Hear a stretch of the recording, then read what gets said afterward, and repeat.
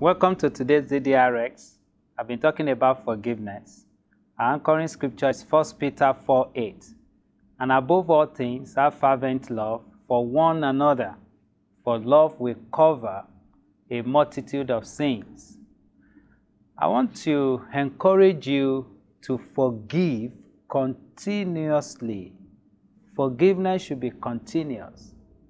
You see, lack of forgiveness keeps people in bondage. Don't forget rust in the pipe.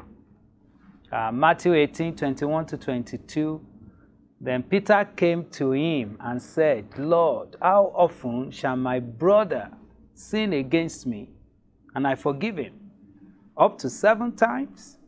Jesus said to him, I do not say to you up to 7 times, but up to 70 times 7.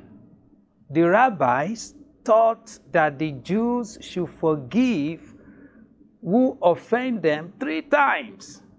So Peter, in trying to impress Jesus, asked if 7 times, 7 is a perfect number, was enough times to forgive someone.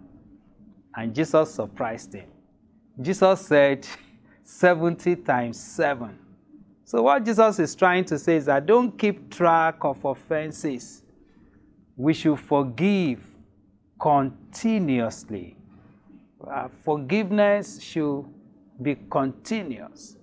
And we should just let go, no matter the offense.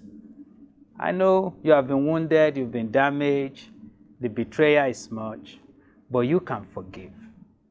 And what Jesus is saying is that forgiveness should be a continuous process. Thank you.